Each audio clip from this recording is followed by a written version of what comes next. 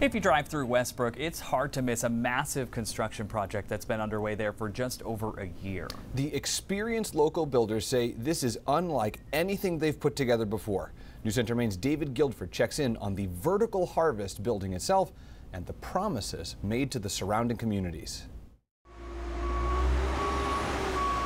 The nation's second vertical greenhouse has fully sprouted from the earth.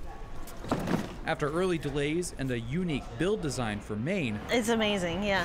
The Vertical Harvest building has reached its height and gained its signature glass shell. I haven't even barely been able to process it. Co-founder Nona Yehia toured the building one final time before truckloads of hydroponic equipment begins to take up the space. We'll be able to deliver these plants from farm to fork in 24 hours to the local community.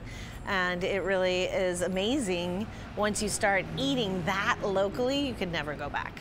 The most pampered plants you'll ever meet, Yehia promised. She designed her first urban farm in Jackson, Wyoming, before turning to Westbrook. Similar climates, she said, with similar long winters that normally force us to eat shipped-in food. That food is not at the peak of its nutritional or taste value. It's been a learning experience right from looking at the initial drawings to, getting into the building it out of the ground. Chris Simmons is the project executive for Wright Ryan Construction. His team has handled some of the largest projects in the state, but this, he said, is one of a kind. I've done a lot of hospitals, I've done a lot of labs, I've done industrial and manufacturing.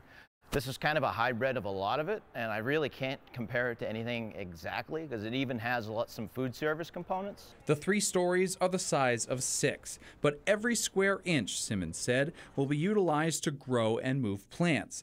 That makes sense because Yehia plans to grow and move 2 million pounds of vegetables out of here each year, reaching restaurants and groceries in a 150-mile radius. This will be the neighborhood farm.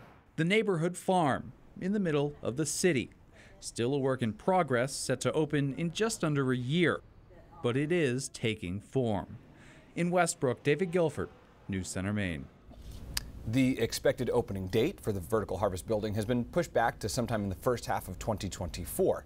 There will be a welcome center on the first floor where people can come in and try the food for themselves.